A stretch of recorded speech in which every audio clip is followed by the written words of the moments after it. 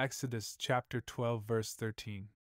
The blood shall be a sign for you on the houses where you live, and when I see the blood I will pass over you, and no plague will befall you to destroy you when I strike the land of Egypt. This is the word of God. Amen. Hello, Shiloh. It's nice to meet you. My hairs are messy, isn't it? Today's message is 3 types of seals. As you all know, today is 73rd anniversary of the outbreak of Korean War. Much blood has been shed, and the country has been completely devastated.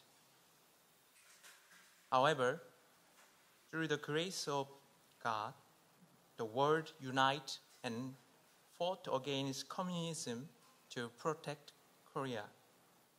The same situation is currently unfolding in Ukraine-Russian war. Today, Russia was on the brink of a civil war, but it narrowly avoided it. Jesus said in Mark chapter 13, verse 8, "For nation will arise against nation, and kingdom against kingdom. There will be earthquakes in various places. There will be famines. These things are merely the beginning of birth pangs." As we live in the end times, we need God's protection. Therefore, we must receive the 3 seals of God. At this time, we will share the grace of the word under the title of 3 types of seals. The Israelites were in Egypt for 430 years, and they were slaves there. Through Moses, they came out of Egypt and were in the wilderness for 40 years before they entered Canaan. This is the outer meaning of the history of Israelites. Through this history, God wants to teach us the inner meaning.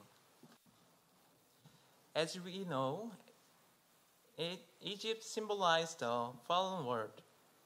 The wilderness is the church, and Canaan is the kingdom of God.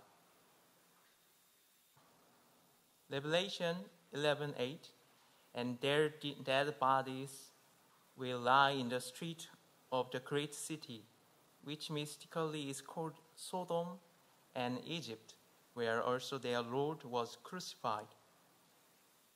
Egypt is the fallen world. And Acts 7:38, "This is the one who was in the congregation in the wilderness together with the angel who was speaking to him on Mount Sinai, and who was with our fathers, and he received living oracles to pass on to you." The congregation in the wilderness, the church is the wilderness. When the Israelites traveled from Egypt to Canaan, there were 3 types of seals. If you have these 3 types of seals, you will live, but if you don't, then you will die. So, when we are out in the world and going through the process of reaching transfiguration, we need these 3 seals in our church life. Point 1. First seal, blood of the Lamb. This was the blood of the Lamb before leaving Egypt. To protect the firstborn child from dying, people had to brush the blood of a lamb on their house's doorpost. When the angel of death saw the blood on the door, they would pass by without harm. However, if there was no blood on the lamb on the door, the firstborn child would die. So, the blood acts like a seal protecting the people. Without the seal of the blood on the doorpost, both people and animals would die.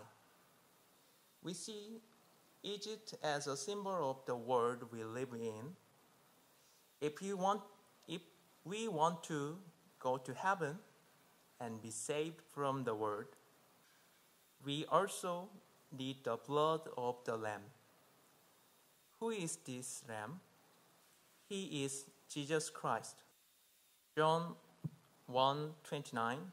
The next day he saw Jesus coming to him and said, "Behold, the Lamb of God who takes away the sin of the world." Jesus carries the sins of all mankind. 1 Corinthians 5:7. Clean out the old leaven, that you may be a new lump, just as you are in fact unleavened. For Christ, our Passover, also has been sacrificed. Christ is our Passover lamb. So, the blood of the lamb shows that Jesus would have to shed blood on the cross. They had to catch the lamb and bring it on January 10th, and it had to be killed on January 14th, not before. So there are 5 days until the lamb is killed. This is the time when they examine the lamb. First, they choose the best lamb and inspect its fur, looking for any skin disease, blindness, lameness, or scars. The lamb must be flawless and perfect. So, it goes through an inspection that can make it tired. For example, sometimes we have to visit the doctors for a thorough checkup, and during the preparation time, we can feel tired and unwell. We have to check urines or our blood or take X-ray pictures, etc. So, these 5 days is the suffering week of Jesus before he was crucified. Jesus entered Jerusalem on Sunday. Jesus went through suffering from Monday until Friday. And we refer to this time as the suffering week.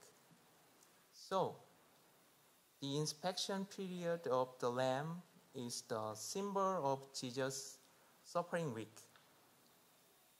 Exodus 12:3. Speak to all the congregation of Israel, saying, on the 10th of this month, they are each one to take a lamb for themselves, according to their fathers' households, a lamb for each household. And Exodus 12:7 and 12:6. And you shall keep it until the 14th day of the same month. Then the whole assembly of the congregation of Israel is to kill it at twilight. So, the lamb was selected on January 10th and had to be kept until January 14th, when it was killed at twilight. Twilight for Israelites is 3 p.m. our time. Jesus also died at 3 p.m. So the lamb being killed at twilight was a prophecy that Jesus would also be killed at twilight. And this prophecy has come true. Matthew 27:36. And about the 9th hour, Jesus cried out with a loud voice, saying, Eli, Eli, lama sabachthani. That is, my God, why hast thou forsaken me? In the English Bible, it says Jesus was crucified at the ninth hour. According to Jewish time, the time differences, this corresponds to 3 o'clock in the afternoon. To calculate the time differences, just add 6 hours ahead. So 9 plus 6 is 15. It means 3 p.m. Jesus was also crucified during the Passover on January 14th. So the Old Testament fulfills the New Testament. That is why 1 Corinthians says that Jesus is the Passover lamb. The blood of the lamb means the seals of Jesus Christ. This is the seal of Son of God. So, when we live the word, we must receive this seal. When you believe in him, you have received this seal. Exodus 12:13. And the blood shall be a sign for you on the houses where you live, and when I see the blood, I will pass over you, and no plague will befall you to destroy when I strike the land of Egypt. The sign in Hebrew pronounce it as oath or oath, which means seal. When making a contract, people in Western countries usually sign it, but in Eastern countries, they often use a seal, like a stamp. So, when you believe in Jesus Christ, God recognizes us as his children, and he's telling us that he knows us. 2 Timothy 2:19. Nevertheless, the firm foundation of God stands, having this seal: the Lord knows those who are his. And let everyone who names the name of the Lord abstain from wickedness. Our seal is that God knows those who are his. Once we have the blood of the Lamb, God recognizes us and accepts us. Point 2. The second seal, Sabbath. After the Israelites left Egypt, they needed the Sabbath seal to pass through the wilderness. We also need the Sabbath in our church life. But nowadays, we refer to it as the Lord's Day, and it is celebrated on Sundays. Exodus 31:13. But as for you, speak to the sons of Israel, saying, you shall surely observe my Sabbaths, for this is a sign between me and you. It is a sign between me and the sons of Israel forever. For in 6 days the Lord made heaven and earth, but on the seventh day he ceased from labor and was refreshed. And Ezekiel 20:12. And also I gave them my Sabbath to be a sign between me and them, that they might know that I am the Lord who sanctifies them. And Ezekiel 20:20. And sanctify my Sabbaths, and they shall be a sign between me and you, that you may know that I am the Lord your God. Here, every word says a sign is oath like a seal. So the second seal is the Sabbath. You need the first seal to leave Egypt, and the second seal to pass through the wilderness. When the Israelites were enslaved in Egypt, they were not allowed to observe the Sabbath day, because slaves were expected to work without rest. They were not allowed to take a day off to worship God, and the Sabbath law prohibited them from working on that day. That's why they couldn't practice the Sabbath in Egypt. But it also means that we have continued to live as sinners in Egypt, the fallen world. God will not accept our worship if we still live in fallen world. Adam and Eve fell and become sinners. God commanded Adam's sons, not Adam himself, to offer a sacrifice to God because Adam has sinned. When we leave Egypt, it means we are leaving the world behind and transitioning from being slaves to sin to become God's children. As God's saved children, it is only natural for us to worship the Father because He rescued us from sin. So the Sabbath day is a reminder that God recognizes us. We can now worship Him. So it is natural to us and necessary to worship God on Sunday. It is important to pay attention to our heart. Our heart can in two different ways. Firstly, as the foundation of life. Proverbs 4:23. Watch over your heart with a diligence, for from it flow the springs of life. Spring of life means that our heart is like a source from which our actions and words flow.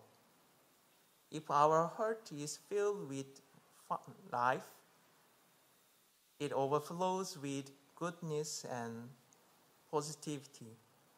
But sometimes our heart can become a place where negativity and corruption dwell, making it rotten and corrupted.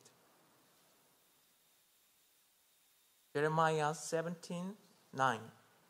The heart is more deceitful than all else and is desperately sick. Who can understand it? The heart is deceitful and wicked. There is a saying that goes, "It all depends on your heart." The heart can be deceitful and weak. So, if we use our heart correctly, it brings forth life. But if we use it incorrectly, it becomes corrupted and sick. It all comes down to how we use our heart. For example, there is a story. Once upon a time, there was a family who lived happily in a small house in Poland. It's a Jewish folktale. They were excited because their grandparents were coming to live with them. But the parents worried because their house was already very small. They knew that when the grandparents arrived, it would become crowded and noisy. The father went to ask their wise rabbi for advice. The rabbi said, "Let them come." So the grandparents moved in, and the house became even more crowded. The father went back to the rabbi, saying, "It's really crowded in the house now." The rabbi thought for a moment and asked, "Do you have chickens?"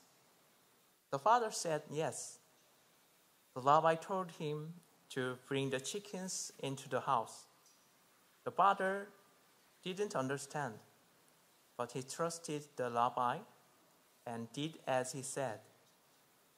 Now, with the chickens inside, it became even more crowded and noisy. The father went back to the rabbi, frustrated. The rabbi then asked, "Do you have any goats?" And after that, he asked, "Do you have any sheep?" So, finally, the house is being chaos and all messy. So, father come again to Rabbi and ask, he can't stand it anymore.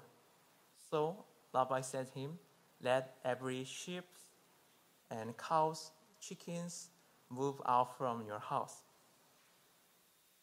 Then they were grateful for the wise advice of the rabbi.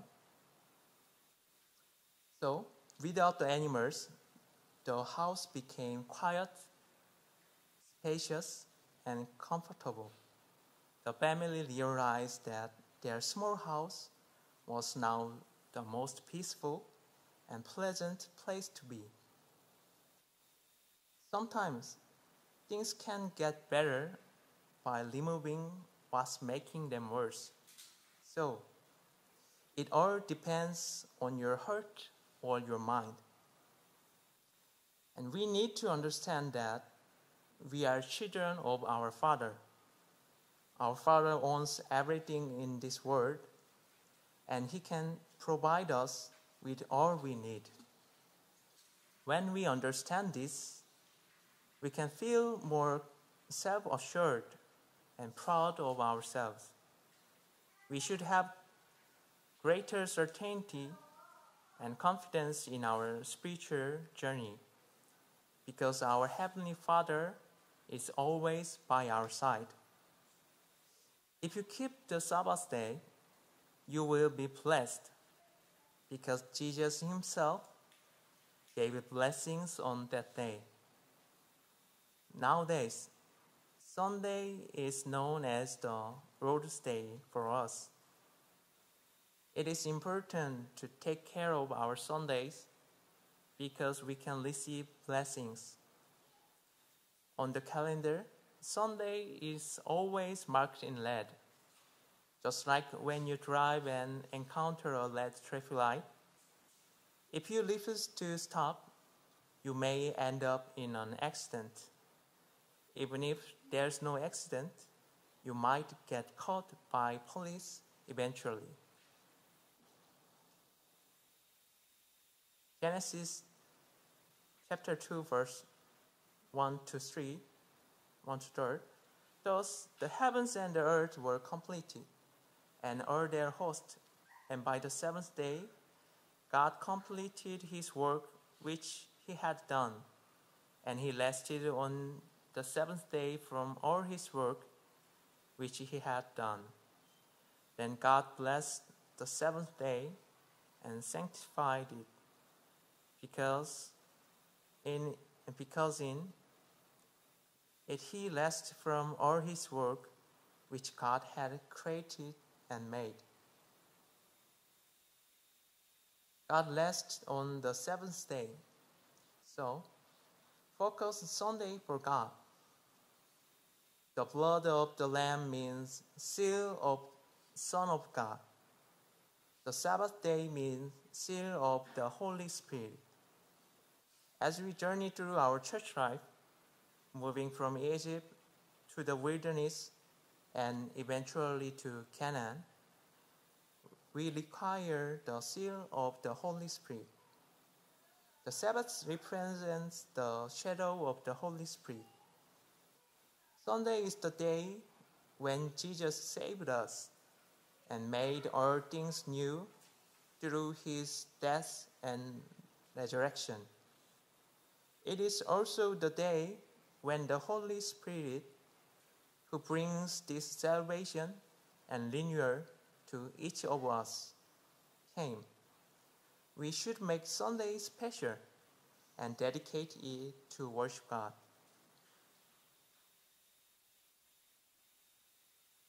In Him, you also, after listening to the message of truth, the gospel of your salvation, having also believed, you were sealed in him with the Holy Spirit of promise. So it means that until transfiguration, God's Spirit will protect us. Point 3. The third seal, red cord. This is the seal when we enter the land of Jericho. When the Israelites arrived in Canaan, their first target was the city of Jericho. Before attacking, they sent 2 spies to gather information. The spies were discovered and sought refuge in the house of a prostitute named Rahab. She was promised salvation if she hung a red cord on her window as a sign, ensuring the safety of her entire family and household. In Jericho, only those with the red cord were saved, while those in houses without the red cord perished. Canaan represents heaven. So, when we enter heaven, we also need this red cord for our salvation. Joshua 2:18-21. Unless when we come into the land, you tie this cord of scarlet thread in the window through which you let us down, and gather to yourself into the house your father and your mother and your brothers and all your father's household. So, the fall of Jericho represents the fall of Babylon, which is a city of symphonies. Just like Jericho, Babylon symbolized the fallen world. The 2 spies in the story symbolize the 2 witnesses of the end times. They also represent the 2 angels sent to Sodom and Gomorrah, as well as Jesus sending out his disciples in pairs to preach the word. The number 2 here is not about the quantity, but rather it represents those who testify and bear witness to the word of God. Revelation 11:8. And their dead bodies will lie in the street of the great city, which mystically is called Sodom and Egypt, where also their Lord was crucified. So, these 2 witnesses can actually represent a group of people instead of just 2 individuals. This can be understood as a church that holds the secret knowledge about the fall of the world and the way to salvation. Those who enter and embrace this church will find life, while those who reject it will face destruction. Since we have encountered this church and its teachings, we have a living hope for our future. Abraham's cousin Lot met the 2 angels at the entrance of the gateway to the city. Genesis 19:1. Now the 2 angels came to Sodom in the evening, as Lot was sitting in the gate of Sodom. When Lot saw them, he rose to meet them and bowed down with his face to the ground. While many people saw the angels, only Lot recognized them as angels because he had spiritual insight or awareness. Just like how Lot recognized the angels because he had spiritual understanding, we also need to have a strong spiritual connection to truly receive and understand God's Word. It's like having special eyes that can see and understand things about God and our faith that others might miss. When we are more aware of our spiritual side, we can better understand the deeper meaning and importance of what God is telling us. It's like having a special ability to see and appreciate the truths and messages that are beyond the surface level. The red could symbolize the seal of God. Revelation 9:4. And they were told that they should not hurt the grass of the earth, nor any green thing, nor any tree, but only the men who do not have the seal of God on their foreheads.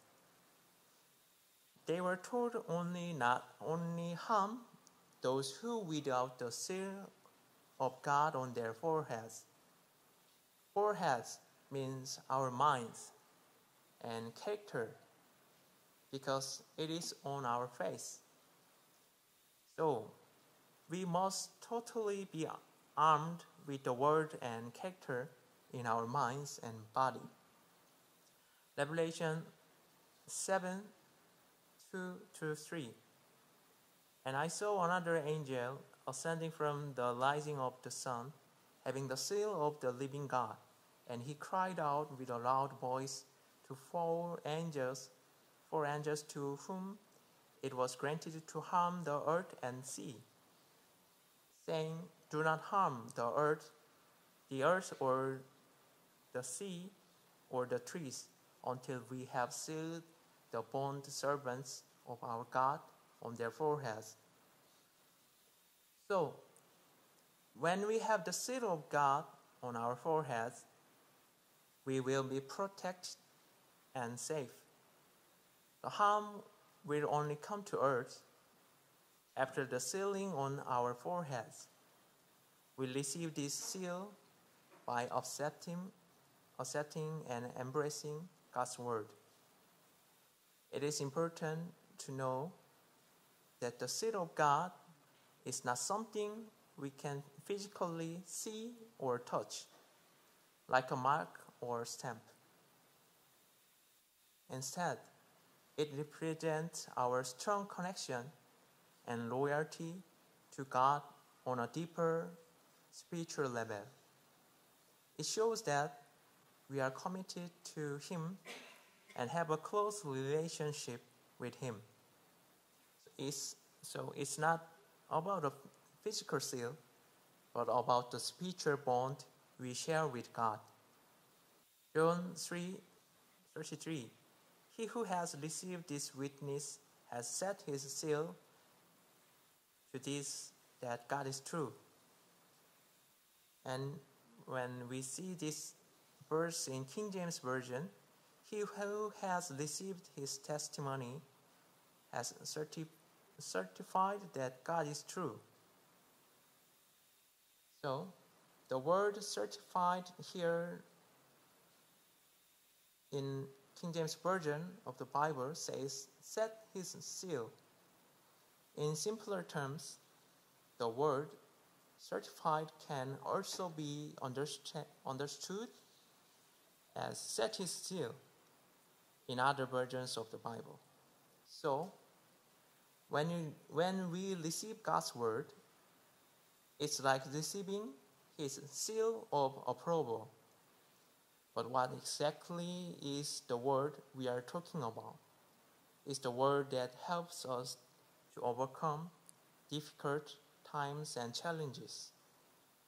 Just like Lot received this word and was able to leave Sodom, and Rahab received it and escaped, we too receive this word to find deliverance from the destruction of the world. It's through embracing and following this word that can experience God's protection and guidance in our lives. So to summarize, first seal of the Son of God, the blood of the Lamb. Second seal of the Holy Spirit, the Sabbath day. Third seal of God the Father, the lead cord. Now we have been given the seal of God the Father. Not everyone in Jericho received the seal of God. Only Rahab and her family received salvation, while the rest of the people in Jericho perished. However, it's important to note that although Rahab received the red cord as a sign, her entire family may not have received it. So, in this world, there are three types of people: those who receive salvation, whether or not they have the red cord; those who receive neither salvation nor the red cord; and those who specifically receive both salvation and the red cord. So Rahab means firstborn. Her family means secondborn. The seal of God was only given to the firstborn. If this secret is told to everyone, then everyone will know. So, seal only those who can keep the secret, because those are the ones who can save the secondborn. The secondborn do not have the red cord, but they believe in Rahab, and so they are saved. Revelation 7:4. And I heard the number of those who were sealed, 144,000 sealed from every tribe of sons of Israel. The 144,000 received the seal of God. Revelation 14:1. And I looked, and behold, the Lamb was standing on Mount Zion, and with him 144,000, having his name and the name of his Father written on their foreheads. Revelation 14:4. These are ones who have not been defiled with woman, for they have kept themselves chaste. These are the ones who follow the Lamb wherever he goes. These have been purchased from among men as first fruit to God and to the Lamb. The 144,000 are the firstborn, and only they receive the seal of God. First fruits in verse 4 means firstborn. May we all receive the red cord and save and be saved. However, it's important to note that the two spies were even greater than Rahab. There's a difference between those who receive the seal of the red cord and those who give the seal. Rahab received the seal of God, while the two spies gave the seal. The two spies are like the firstborn of the firstborn, representing the seal of God. Now, the seal is being given to us. We are the seal of the Father. Haggai 2:23. On that day, declares the Lord of hosts, I will make you Zerubbabel, son of Shealtiel, my servant, declares the Lord, and I will make you like a signet ring. For I have chosen you, declares the Lord of hosts. Here says, I will make you like a signet ring. So, if we are the seals, then we should stamp the seals everywhere, meaning we must keep the word of God.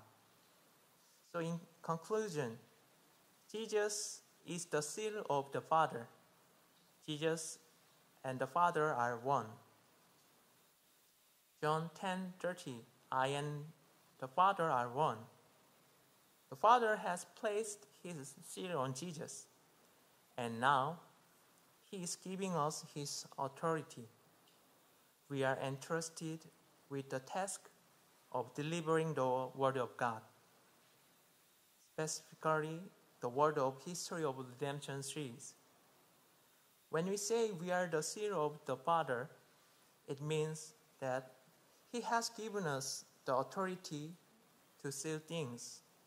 Seals are used to make documents legal, such as in banks or when buying real estate. Seals are valuable because they have authority.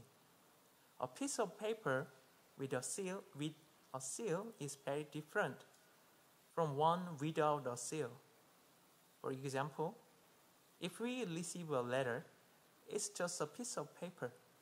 But when the big boss signs in it, it becomes precious and carries authority. John 6:27, do not work for the food which perishes, but for the food which endures to an eternal life, which the Son of Man shall give to you. For on him the Father, even God, has set his seal. Jesus said Father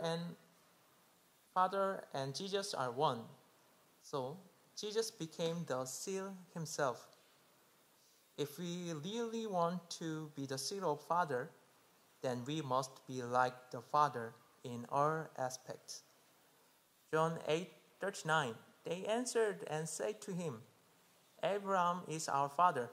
Jesus said to them, if you are Abraham's children, do the deeds of Abraham. It's not pretend to be like him, not deceiving, but doing his deeds and follow his word in our life. When it all becomes us, then we truly become the seal of Father and give out the seal and have authority. May we all be as one in authority and testify his word to the world. Romans 11:18-21.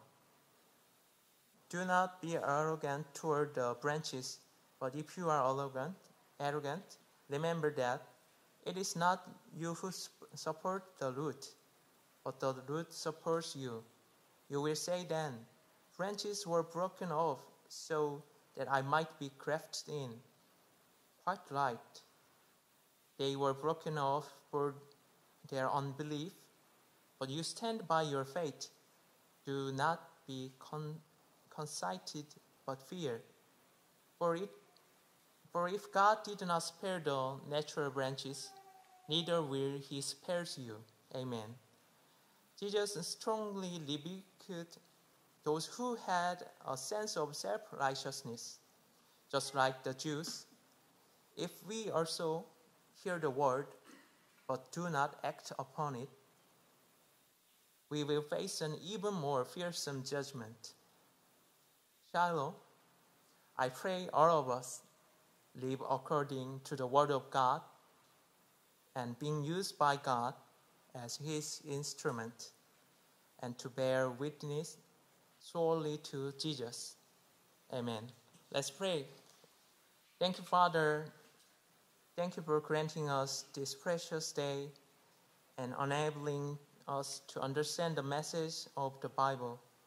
Thank you for allowing us to cross the Red Sea, pass through the wilderness, and enter the promised land of Canaan, the kingdom of heaven. Please make us receiving seed of the Lamb and the Holy Spirit and God the Father, and all the members of Shiloh missions, obeying the word of God, living according to the word, and proclaiming the word to every nation and people. We pray in the holy name of Jesus Christ. Amen.